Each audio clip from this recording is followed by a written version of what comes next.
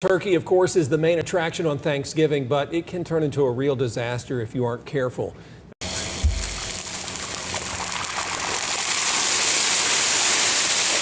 Fry a turkey, and you see there what happens when things go wrong. It's a popular cooking method, but you can get hurt if you're not doing it correctly. Making sure the turkey is completely thawed. Understand that this is at a very high temperature. So having the appropriate amount of oil into the canister is important, and you can do that by first just submerging the turkey with water and then knowing how much oil to place into the pot, and then certainly understanding that it should never be left unattended. Just a reminder, keep a close watch from a safe distance. Even after the turkey is done, keep outdoor fryers away from your home, away from trees and wooden decks, and keep a fire extinguisher nearby. If you do have a fire, of course, call 911 right away.